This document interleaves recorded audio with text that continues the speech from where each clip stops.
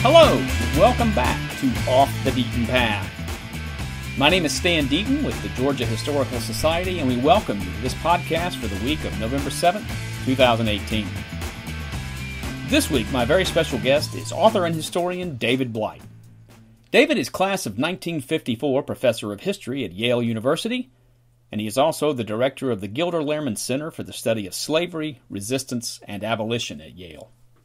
David is one of the foremost historians of the era of the Civil War, as well as slavery and emancipation, and he has written extensively on those subjects, as well as on history and memory. He is the author of numerous articles, essays, and books, including Race and Reunion, The Civil War in American Memory, published in 2001 by Harvard University Press, which received 8 book awards, including the prestigious Bancroft Prize, the Lincoln Prize, and the Frederick Douglass Prize.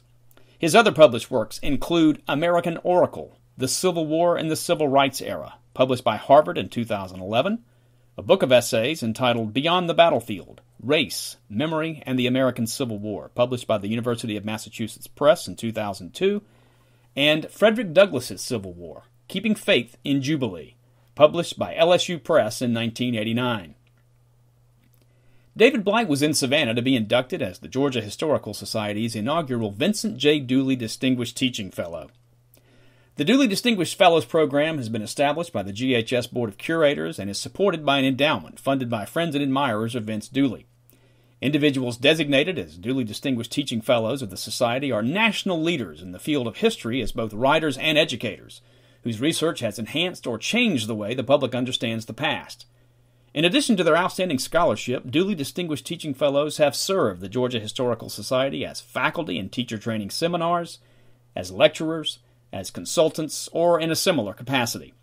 Being designated as a Dooley Distinguished Fellow recognizes and formalizes the relationship forged through this service. David Blight was in Savannah to receive this distinction and to talk about his latest book, a pathbreaking new biography entitled Frederick Douglass, Prophet of Freedom, published in October 2018 by Simon Schuster. This interview was conducted at the Jepson House Education Center at the Georgia Historical Society on November 8, 2018. Here's David Blight. David, welcome to the podcast. Thank you, Stan. It's great to be back in Savannah. Now, Frederick Douglass does not really have a Georgia connection, but your book certainly has a Savannah connection. So I'd like for you to tell our readers the story of the Evans collection. The book has a deep Savannah connection, and you and Todd here at the Georgia Historical Society are responsible for it. And what I now have learned was 2006. I came here to give a speech or a talk that you invited me to do to a local group of high school and middle school teachers. That day you told me there was a local collector or a local gentleman who would like to meet and maybe have lunch. We had lunch, and that's when I met Walter Evans. And Walter took us back to his house. And Walter has, and still has, an extraordinary collection of Frederick Douglass documents, family papers, and then some. The collection consists at its heart of about 9 or 10 huge family scrapbooks that were kept by Douglass's sons over the last 30 to 35 years of their father's life. That day, when I saw that collection, I realized somebody should probably therefore attempt a new biography of Douglass. I had written my first book on Douglass back when, out of graduate school. I had edited editions of his autobiographies. I had written essays on Douglass and so forth. It took me a little while, as I recall, to work it through, but I realized that if I didn't attempt this new biography based on the Evans collection, then someone else would. So there's simply no question I would not have done this new biography of Douglass had I not encountered the Evans collection that you introduced me to. And just for the record, that was March 10th, 2006. We'll get that down. But also, Walter Evans is a retired surgeon and a collector of African-American art and bibliography. He is indeed. Walter grew up here in segregated Savannah, but he went north for his higher education, and he went to the University of Michigan Medical School and then practiced as a surgeon in Detroit for over 30 years.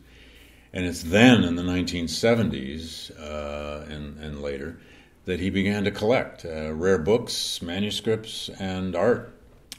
Walter's probably more famous indeed for his art collection than even the rest of the material, but he owns an extraordinary rare book collection of African American writers, and then he owns an extraordinary manuscript collection. And I have been now to Savannah more weeks and days than I can even count. I've spent at least 4 spring breaks here, and then many other weeks in the summers and other times doing research over on Jones Street on Walter and Linda Evans' dining room table. It is in some ways the most unusual and wonderful archive I've ever worked in. They used to tell me, just don't come before 8 a.m., but coffee will be on, and I was welcome to stay as long as I wanted, and I did sometimes, way into the evening, for a week at a time, working in these scrapbooks and the other material. It's not just scrapbooks. There are a lot of family letters, photographs, and other unusual documents that a family would collect about itself. And the truly important aspect of that collection, particularly for me as a biographer, was that it illuminated, it opened up Douglass's later life, the older Douglass, the aging Douglass, the patriarch Douglass, in ways we had never seen before. If readers or if the average person knows anything about Frederick Douglass, it tends to be the young heroic Douglass who escaped from slavery and wrote his narrative and became a famous orator. But in the 30 years after the Civil War, Douglass's life, if anything, is even more fascinating, more complicated. He grows from the radical outsider, the radical abolitionist, transformed in the Civil War and then in emancipation, into a political insider. He becomes a Republican Party insider. He never holds an elective office in those last 30 years of his life, but he held 3 federal appointments in Washington, D.C., and his extended family, 3 surviving sons, 1 surviving daughter, 21 grandchildren, and then even a few fictive siblings indeed, who adopted him or whom he adopted. They all became, in effect, financially dependent on Douglass. And the Evans collection opened that up. It became a window into that world, in part because it's just this almost unbelievable collection of newspaper clippings, thousands of them, but also because of the family letters that are in that collection. And it made it possible to understand the aging and the older Douglass much, much better than we ever have before. There are all kinds of insights that I got from the Evans collection, and we could talk about any number of them.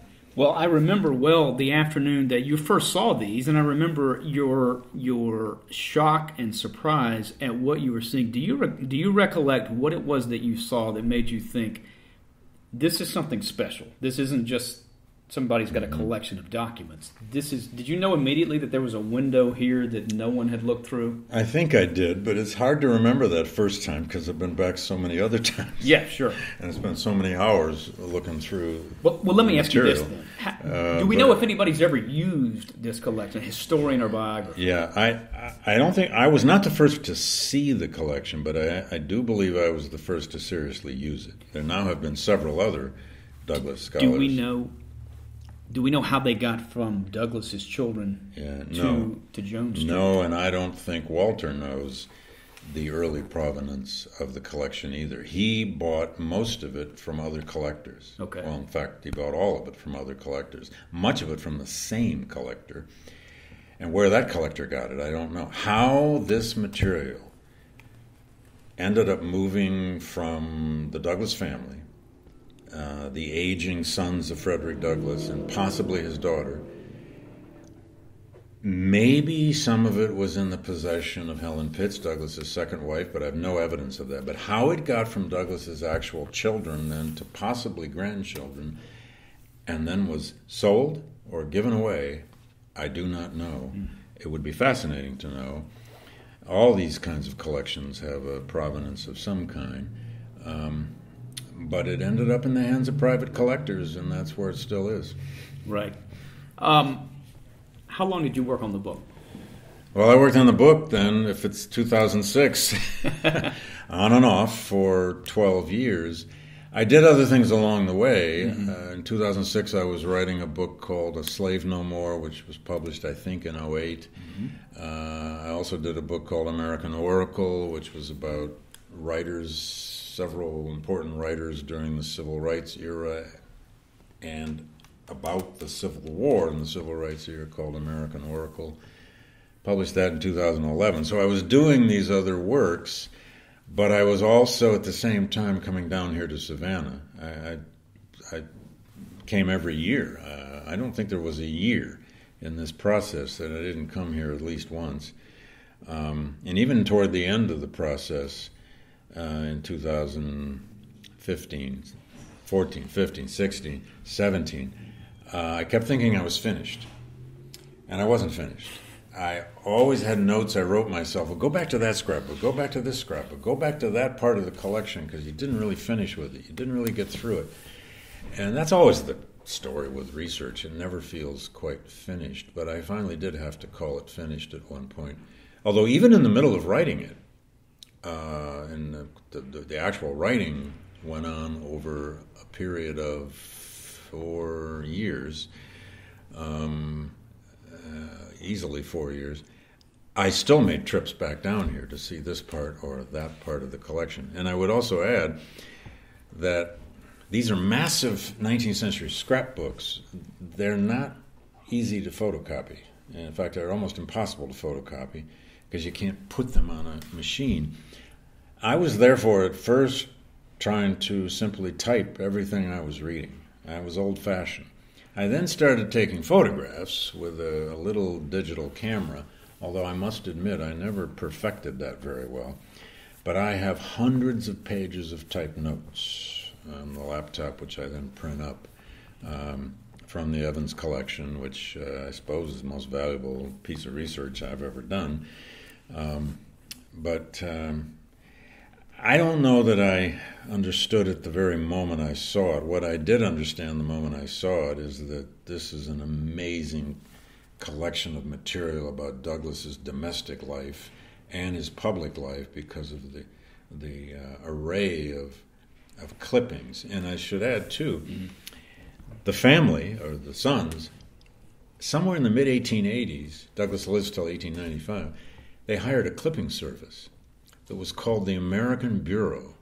And what you find in these scrapbooks are just hundreds of clippings that were actually produced by a paid clipping service, so that everywhere Douglass went on his endless speaking tours, a clipping would come back, generally from that town. If he spoke in a little town in Indiana, there's a clipping from there. And what it allows the biographer is what a biographer is always looking for: texture, anecdotes, with which you can tie together a narrative of a person's life. And that Evans collection is just full of these kinds of specific pieces of texture. An interview he did there, a speech he gave in this town that had this local reaction. And I should add, I never understood that Douglass did as much speaking in the Deep South. After the Civil War, by the 1880s. He did. He even came through Savannah. I learned that from clippings in the Evans collection.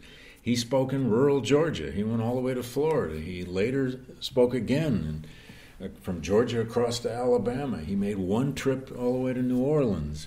He spoke in Thomasville, Georgia. Thomasville, Georgia. And there's even a clipping that records Douglass supposedly going into a kind of Southern black dialect to speak to this crowd of freed people who had been slaves.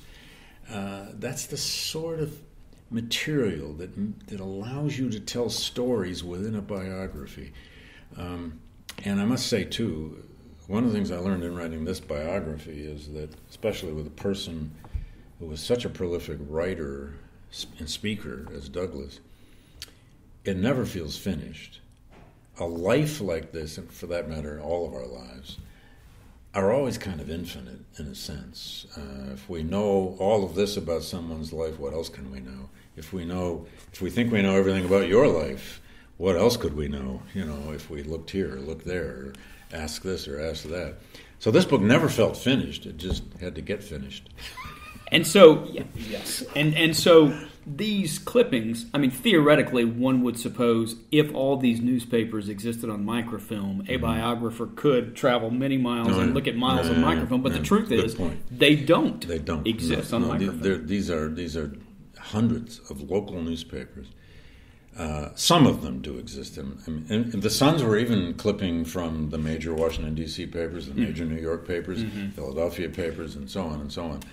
But local newspapers from Georgia to Maine to Missouri. Douglass went as far west as Colorado, by the way, in his endless itinerant speaking tours. Did he ever go to California? No. He never made it to California that I know of, and if he had, I think we'd know. But he went as far west as Colorado. He spoke in Kansas, Nebraska, Missouri. I don't think he made it to Texas. And I kept trying to, figure out these geographies. He did, of course, go to England 3 times, and he toured Europe once. And I argue in the book that he may possibly be the most traveled American of the 19th century, just because of these, again, the constant demands of his oratorical life. I think Mark Twain may have traveled further, but not much. Absolutely. Did you know, it was said of Douglas Southall Freeman in his famous biography of Lee that he knew where Lee was every day of his life, particularly his adult life. Did you know where Douglass was almost every day of his life after he became a speaker in 1841? No. The record of Douglass's life that either he left or one can reconstruct does not get that detail. You can know where he is most of the time because he's either living when he's free. He's either living in New Bedford, Massachusetts, Lynn, Massachusetts, or Rochester, New York, all the way to 1872. From that point on, he moved to Washington after his house was burned in Rochester. But because he traveled so much, because his profession was as an itinerant orator, that is the principal way he made a living. He also made a living from his writing and from his editing of his newspaper. For 16 years, he was actually a great journalist. We need to remember that. But the travels are constant, and we do have a lot of itineraries of his speaking. Pretty detailed itineraries, but no, I don't know where he was every day of his life. There were times I tried to reconstruct individual speaking tours, and even with maps, you get out and you realize, my God, he spoke in that little town. That little town today only has one traffic light, but there was a Methodist church, and he spoke in it. If there was a church in a town on all these circuits, Douglass spoke there. In fact, I say in the book that no one can ever prove this, and frankly, does it really matter, but it's entirely likely that more Americans heard Frederick Douglass speak than anyone else in the 19th century. There were lots of itinerant lectures, and there was the Chautauqua Circuit. Ralph Waldo Emerson did lots of these tours. Mark Twain did lots of these tours, as did other writers.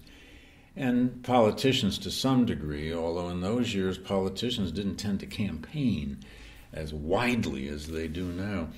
But no one traveled the rails, and frankly in stagecoaches and in carriages and even on foot and horseback as much or as far as Douglass did to spread the word of abolitionism from 1841 to the Civil War, so for the 20 years before the Civil War, and then during the war, he's constantly on the road doing the same.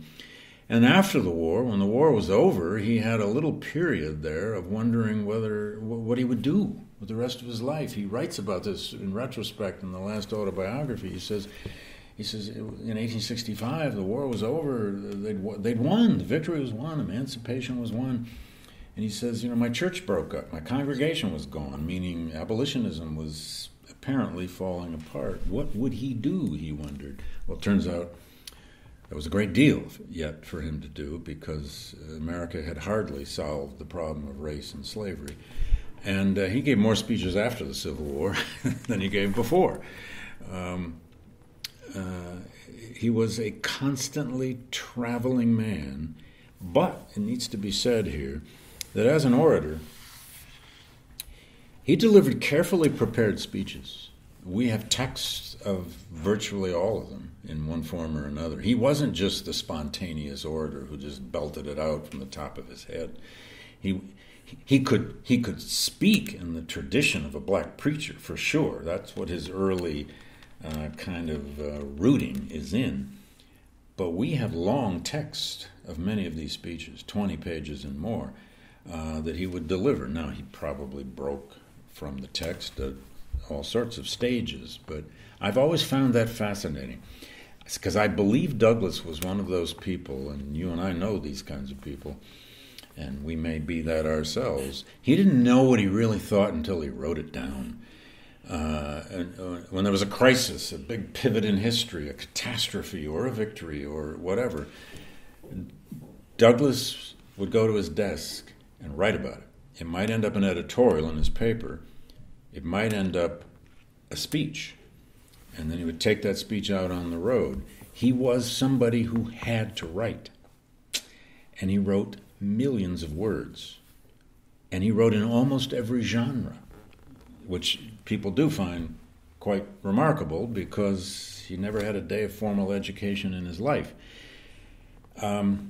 He even wrote one novella in 1852 called The Heroic Slave. He tried poetry, and he wrote a fair amount of poems. It actually wasn't his best mode, however.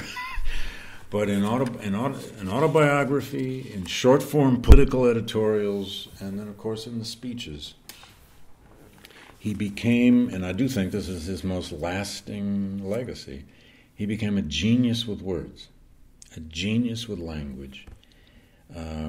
Douglass had that ability. It's a rare ability,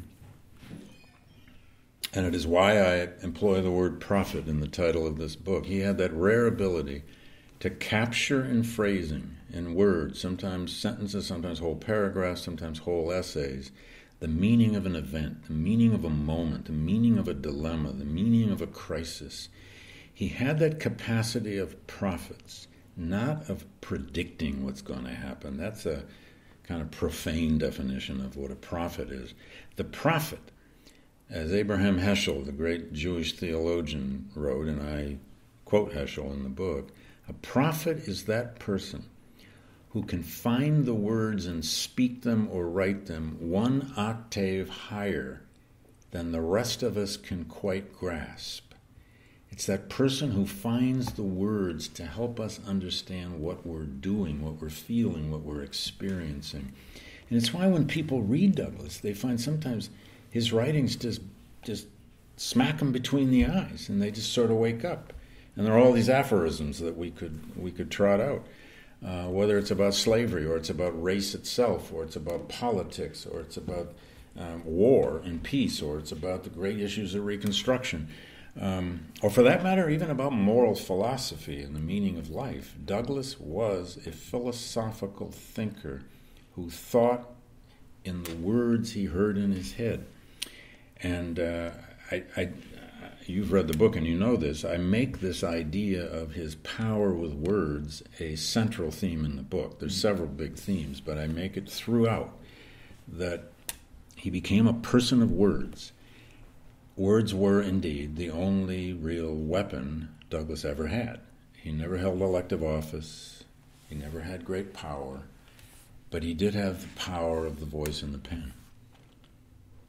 And words were something that had been denied to him. Just to orient our listeners. As a child, for sure. His life spanned virtually the entire 19th century. Right. He was born in 1818. Right. We think February, I believe, right? In 1818. It was February. We know to an enslaved black woman, and we think a white father.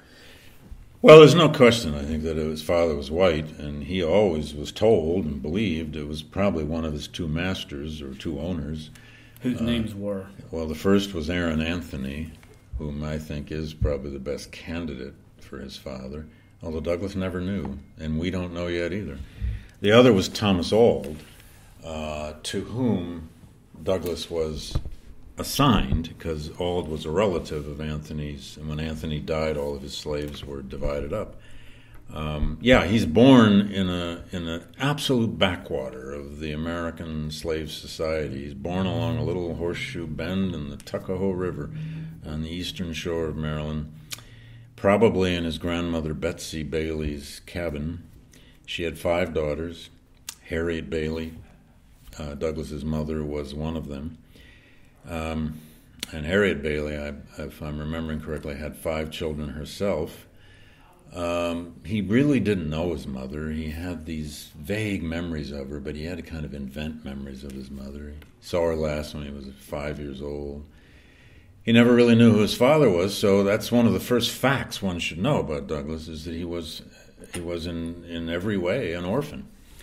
Didn't know his parentage, didn't know anything called family, never knew anything called home until, to some extent, he was sent to Baltimore to be the playmate of a little white boy who was the nephew of his owner then, Thomas Auld. And it was Sophia Auld, the mistress of the house, the wife of Hugh Auld, Thomas Auld's brother, who first taught Douglass his letters, his alphabet, when he's 7 and 8 years old. And for reasons that are partly mysterious, but not entirely mysterious, he just took to language. He took to reading. He took to collecting words any way he could, if it was shreds of paper he found in the street or magazines and newspapers that he found. They tried to deny this to him, that is, they being Hugh Auld, when he found out that this little boy was learning to read so well. And Douglass describes in the autobiography Hugh Auld walking in one day when he's about 8 years old, or maybe 9, and sees his wife teaching this kid more reading and reading out loud with him. And Douglass says Auld stopped him, said, "If you teach that N-word to read, the next thing he'll want to do is learn how to write. And you must stop doing that," and so on. And Douglass later, always the ironist, Douglass said, well, that was the first anti-slavery speech I ever heard. If this business of words and language was so important to these people, I need to go get some more of that. And then he encounters little white boys in the streets of Baltimore when he's 8, 9, 10 years old, and they're all carrying this little reader they have in the school. It's actually not that little. It's almost 300 pages. It's called The Columbian Orator. And that became the first book Douglass ever owned. He got his own copy when he's about 11 from a bookstore on Thames Street in Fells Point in Baltimore. He got his own copy of this extraordinary book. It was the second largest school reader in the United States, next to the McGuffey reader. It was published over some 55 or 60 years in some 27 editions. It was accumulated by a man named Caleb Bingham, who was a New England teacher, schoolmaster. And it consists of, first, dozens and dozens of speeches, orations, from both classical times, the Greeks and Romans, but also especially from the Enlightenment. Some of them quite openly anti-slavery. It also has some dialogues in it that Caleb Bingham invented himself. There's even one dialogue Douglass especially remembered where a slave convinces his master to free him. And to a child, why not? What a story. But most importantly, that book had a 20-page introduction that is, in effect, a manual of oratory. It's how-to. It's how do you gesture? How do you modulate your voice? How do you move your shoulders and your arms? And it has a piece of moral philosophy in the oratory manual, which is really kind of right out of Aristotle, although Douglass didn't need to read Aristotle, but it's this idea that the true orator must have a moral force, a moral point, must reach his audience with the verve not only of his voice, but of his ideas. And when you read that manual of oratory in the Columbian Order, which Douglass seized upon, you begin to realize, this is where this kid began to think about oratory, or began to think about speaking, or using words and using language. During his teenage years, when he's sent back to the Eastern Shore and he's treated like a field hand, and he's brutalized at one point by an overseer named Covey, he ends up the next year on a plantation owned by a man named Freeland. And on that Freeland farm, they all got treated better, but Douglass would run what he called a Sabbath school on Sundays when they didn't have to work. And he would go with what he called his band of brothers, a group of guys. And he apparently was the only literate one among them. But they'd go out in a brush arbor, they'd go out under some trees, and Douglass would teach them oratory, he said, from this book. And he would read aloud from the Bible. He's like 16, 17 years old doing this. That's a form of power. If a kid finds, a kid finds something he can do well, that's, whether it's sports or whether it's with his mind or some other way, he's going to want to exercise that. He even hatched a plot with this band of brothers to escape. They got caught, of course. It was a terrible plan. They were going to steal some boats and row up the Chesapeake Bay to Baltimore, they thought. They got caught. He was thrown in jail. Put in chains for 2 weeks and believed probably that he would be sold south for money. But Thomas Auld one day came into that cell and said, "I'm sending you back to Baltimore. And on your 21st birthday, I may free you if you have good behavior." Now, as we know, Douglass didn't entirely believe that promise, and he will escape at age 20. But by that time, he not only had that Columbian Order in his pocket, and when he escaped from slavery, he had only 2 possessions. He had the sailor suit that he was wearing. In one pocket, he had a little bit of cash. The other pocket, he had his Columbian Order. That is the only thing he owned. And that very copy today is at Cedar Hill, the national park site, Douglass's home in Washington, D.C. They'll get it out for special guests, I guess. And I got to hold it once with white gloves on, the actual copy Douglass owned, and it was a Maryland edition of that book. If you think about it, Maryland was a slave state, and they published this book. But at any rate, language was already, before he ever escapes from slavery, words, sermons, books were the thing that he most wanted to see, hear, and do. And while he was a slave in Baltimore, he lived in he lived amidst a very large free black community. It sounds odd to some people, but the Baltimore he escaped from in 1838 had about 130,000 people. Baltimore was a huge ocean port. It was a great shipbuilding port. It had about 3,000 slaves, fairly small number, most of them occupying Fells Point and down along the wharfs. But it had about 17,000 free blacks. Now, they lived circumscribed lives. They had few, if any, rights, but they were free. And they had their own kind of underground economy, and they had their own churches. He names 4 churches he attended while he was still a slave, 2 white and 2 black. He names the preachers. He tells you which ones he liked best, and so on. He heard sermonic language. During his youth, he read it in the Columbian Order. And, very importantly, to your question about words and language, he met this old preacher in Baltimore named Charles Lawson. He called him alternately Uncle Lawson or Father Lawson. And Lawson was he was a drayman. He drove a cart by day, but he was a man obsessed with the Bible. But he didn't read very well. He loved the biblical stories. But when he found Douglass at age 13, 14, 15, Douglass would sit with him whenever they had time together. He even described sitting on the stoop of old Lawson's cabin, and he would have Douglass just read out loud from the Bible, just over and over, read the stories of the Old Testament. The language Douglass got in his head, I'm convinced of this, the language he comes out of slavery with in his mind is born of the King James language of the Bible, is born of those cadences of the Bible. And I've often told students when I have them read Douglass's narrative, the first autobiography, I tell them, go off by yourself and just start reading it out loud. Or read it to your friend. Two of you get together, perform it, read it out loud. It's sermonic. And because that's where he got language from. Plus, by the time he wrote it in 1845, he'd been out on the abolitionist circuit for almost 4 years telling those stories oratorically. His language was first oratorical. Then he became a writer. And eventually he becomes both. But so he didn't just come out of slavery, this well-formed orator. He certainly didn't come out of slavery a formed writer yet at all. That takes time. But he came out of slavery with this passion for words and language and books of any kind he could get, storytelling.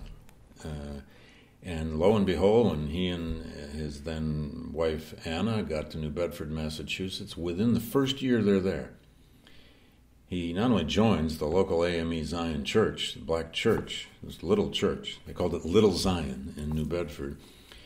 By the time he's 21, they have him preaching. I mean, they just decided, somehow they discovered this kid can preach. And for the next couple of years, he's technically ordained. He's 21, 22, and 23 years old. He's preaching. And that's, in effect, where he is discovered, as they say, by some white abolitionists, and gets invited in August of 1841 out to Nantucket for this big anti-slavery convention run by William Lloyd Garrison and the Massachusetts Anti-Slavery Society. And it's there on Nantucket in 1841 that he gives really 2 speeches to this entirely white audience of abolitionists. And he's essentially just telling his own story, but he knocked their socks off. And immediately he was hired, and they took him out on the circuit as an itinerant orator. He still had a lot to learn about all of this, but the man of words was already going to be a man of words by the time he got out of slavery. And what you're telling us is he's a man of words. We still have his words written down. We have his photographs. You say he is probably the most photographed American of the 19th century. What we don't have is his voice. 2 questions here.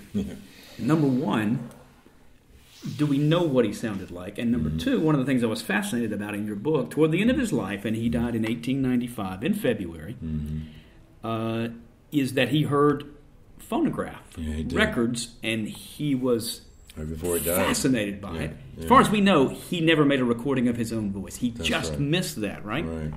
Well, he could have been recorded. He lived to the age of recording devices, the phonograph. But the reason I don't think he ever was is because of this letter that you saw. He goes to dinner. It's only like 3 months or 4 months before he died. He goes to dinner one night at this man's house in Washington, whose name was Anderson. And afterward, he writes a letter. It's a thank you letter for dinner, kind of thing none of us do anymore. But most of the letter is thanking him for playing the phonograph, because on the phonograph he had heard the voice of a minister he knew well, a man named Weirs. And Douglass was just stunned to hear his friend's voice recorded. And in the letter he talks about, can it be possible? He calls it a divine invention. It's magical. And he says, can the human voice live forever? And you hear him thinking of himself there. So if he'd ever been recorded, he wouldn't have written that letter. And it's a shame. It's actually surprising that the device was around. Why didn't Anderson try to record him that night? I don't know. But we do have, to your other part of the question, lots of written descriptions of Douglass speaking, lots of them. In fact, a lot of those are in the Evans collection. There are descriptions of what he sounded like, what he looked like, his presence on a stage, many descriptions of how he had a baritone voice, but how he could modulate the voice. He was also quite a mimic. I mean, he learned to be quite a performer on the abolitionist circuit. So we're talking about a baritone voice that he clearly could project, because obviously there are no microphones in the 19th century. I also have lots of clippings and evidence, even from his own letters, of him frequently losing his voice, terrible problems with sore throats. Well, any speaker does, any orator is, especially when you're out there, often outdoors in broad daylight, belting it out with your own vocal cords. So he never was recorded. However, he loved all those devices of modernity. It's very interesting. You mentioned he lives the whole trajectory of the 19th century. I like to remind my readers and audiences that he's born in 1818, before steamboats are out there on the rivers, before the telegraph, before the railroad, before the rotary press, those great elements of early 19th century modernity, all of which he would build his life around. The rotary press, the telegraph, the trains, and steamships. But then he lives all the way to electric light bulbs, even the first telephones, and even the phonograph, and a whole lot of other modern gadgets that are appearing. Electricity.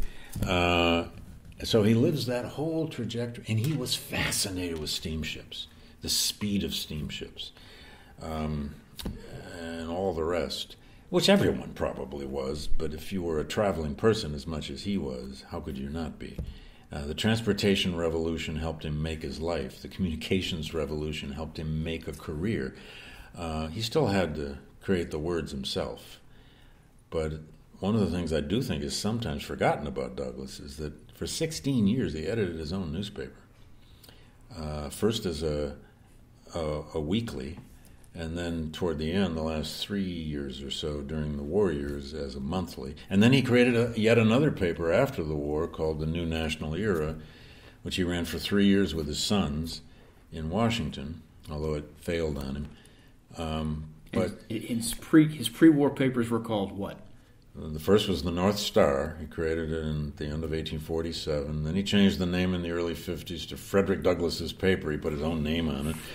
Then in 59 or 60, he changed it to the Douglass Monthly.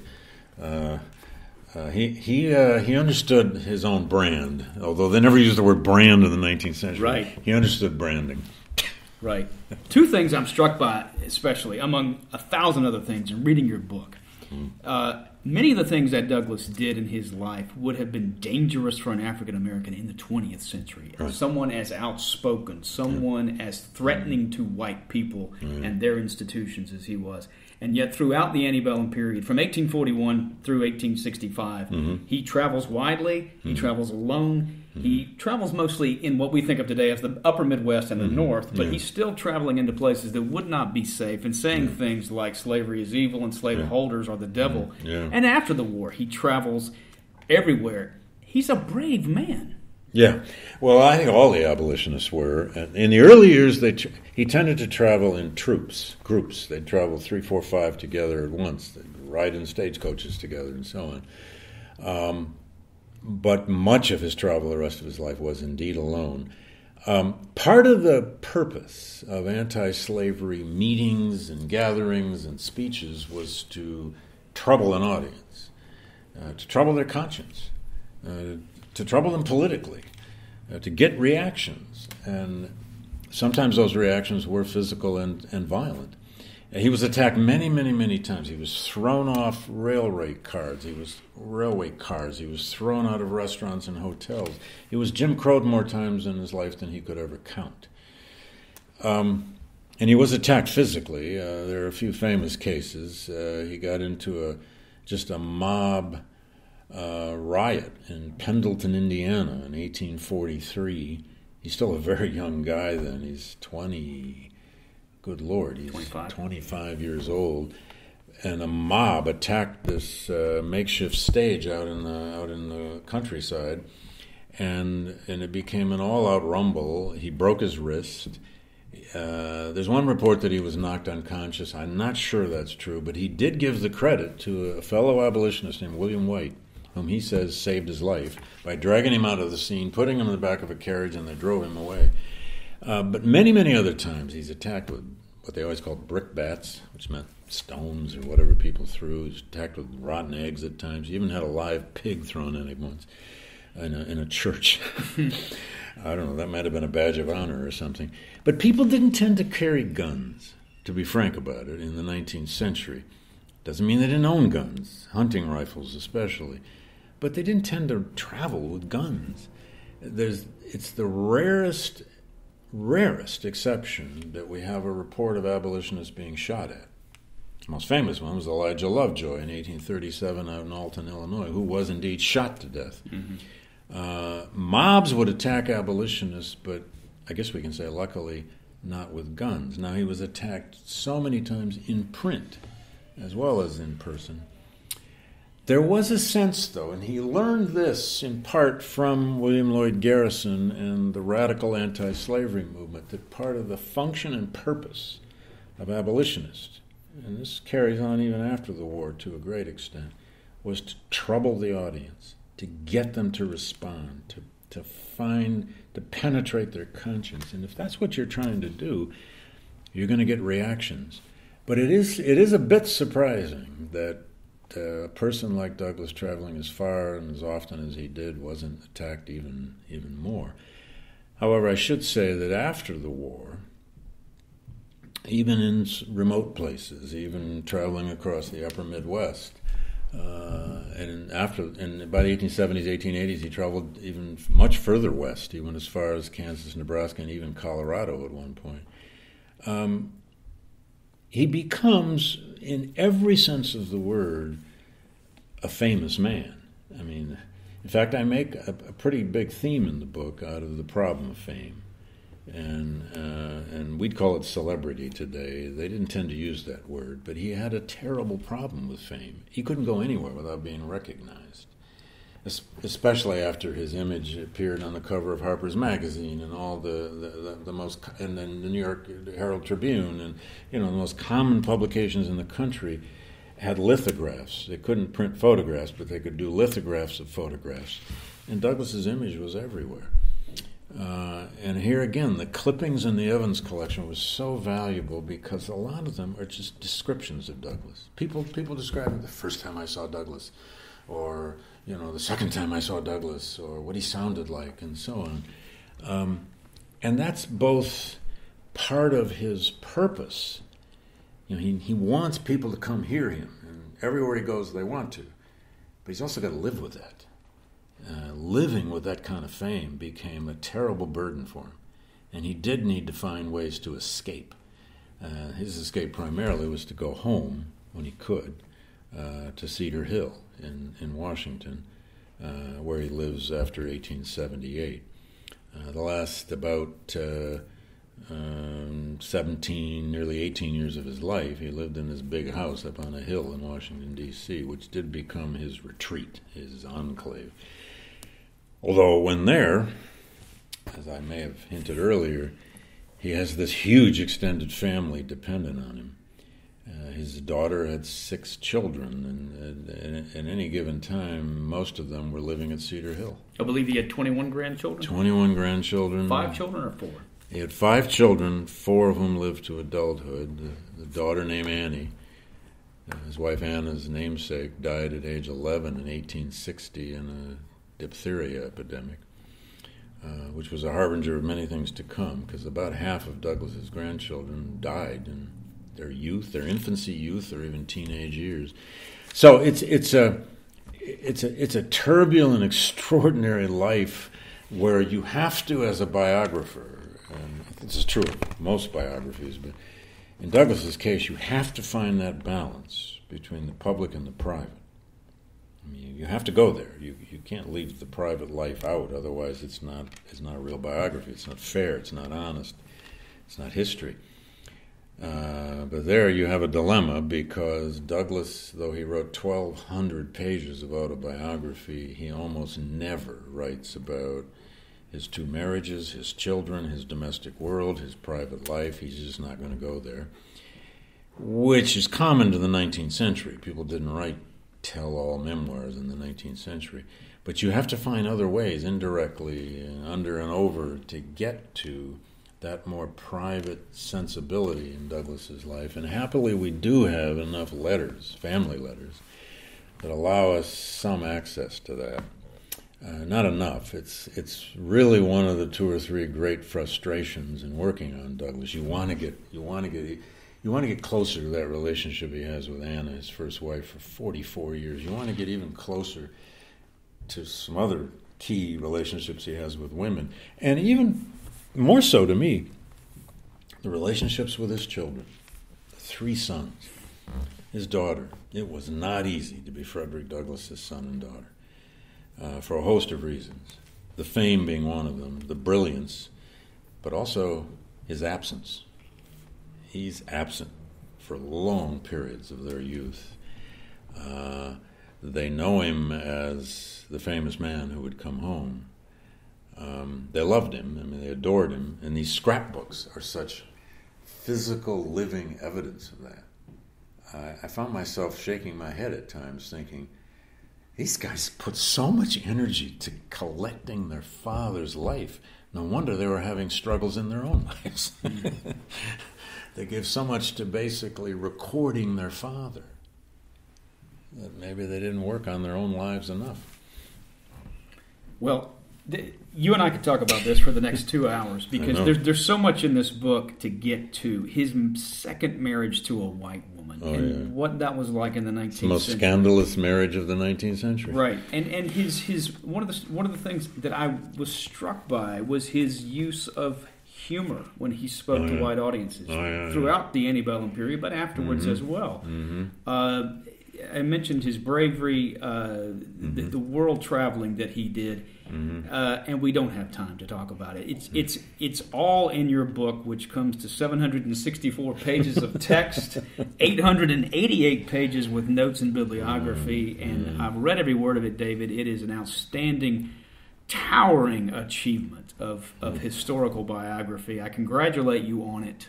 Well, thank you, Stan. I am honored to have you as a reader, I got to tell you that. Well, I appreciate that. I should mention that David is also here in Savannah to become the inaugural Vincent J. Dooley Distinguished Fellow, which is a new program the Georgia Historical Society is doing. He will be inducted into that this evening. David, good luck with the book tour. This book is going to win many prizes, all well-deserved. Thank you for all you've done for not only the Georgia Historical Society, but for all of us for giving us this extraordinary story. Well, thanks, Stan, and I'm very honored to be here. Again, I'm just honored to have you as a reader. That concludes our interview with historian David Blight about his latest book, Frederick Douglass, Prophet of Freedom, published in 2018 by Simon & Schuster. The interview was recorded in Savannah at the Jepson House Education Center at the Georgia Historical Society on November 8, 2018. The hardest working engineer in show business, now also the czar of our Tallahassee office, as well as the captain of the GHS Under-40 soccer team, is our very own Brendan Cannonball Crellin. Our mailman this week and every week is Crimson Tide fan extraordinaire, one Gary F. Taylor, born and raised, that's right, who is away this week attending the Banana Split Festival in Wilmington, Ohio, but he promises to be back next week. Our legal counsel this week and every week is provided by the law offices of Gallipo and Taylor, where their motto is honest, professional, affordable. Hey, 2 out of 3 ain't bad. Catering this week provided by Hagee's House of Tacos, home of Big Al's microwaved, Burma shave, cradle to grave, oh behave, blue suede, concave, specially engraved, buy 3 and save, explode like a hand grenade, I wouldn't touch it if I were Bobby Flay, drippy enchilada. If you have an iPhone, you can find our podcast at the App Store or on the podcast app on your phone. If you have an Android, look for us at Google Play. Tell your friends and family because everyone is going to want to hear David Blight. You can find out everything about the Georgia Historical Society and the Dooley Distinguished Teaching Fellows Program at georgiahistory.com and the Georgia History Festival at georgiahistoryfestival.org. Please also check out my blog and similarly painful podcast, except for when I have a guest star, at deatonpath.georgiahistory.com. If you have any comments about this show or about life in general, drop me a line at sdeaton@georgiahistory.com. As always, thank you very much for listening. We hope you'll come back next week. So long, everybody.